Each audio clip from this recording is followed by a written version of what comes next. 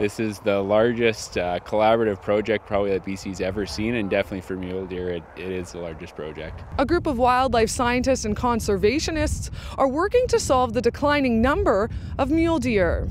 Nobody can really tell us the reason, and so that's what we're here to do, is to investigate using science and figure out what's driving mule deer declines. The original herd that we got quite concerned about was the boundary herd, and that historically was the most productive herd in the province, and now it's just a shadow of its former self. Mule deer are kind of an icon in southern BC. There's been a lot of concern over the species.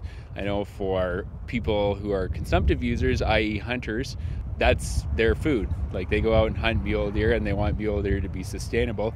And the other thing is that they're an indicator that shows us that we're doing right by our ecosystems. We're looking to collar 30 adult does per year in each study area and then 20 fawns. And what we want to know is kind of how they're moving across the landscape, what's killing them, how the habitat's affecting our deer population. So we don't know what's driving the mortality so far, but that's why we hire these great people from UBCO and U of Idaho, and they can give us those kind of answers. At this point, we have a bunch of different ideas about what might be driving the decline. You know, the absence of fire from the ecosystem is one of those potential drivers, but we also see a lot more whitetail deer in the system. They prefer disturbed habitats, old forests, and whitetails feed predators. Predators also eat mule deer. Fire for deer is a really good thing, we think, because it produces a lot of deer food. When that forage regrows, it's really high quality and very abundant, and that's great for deer.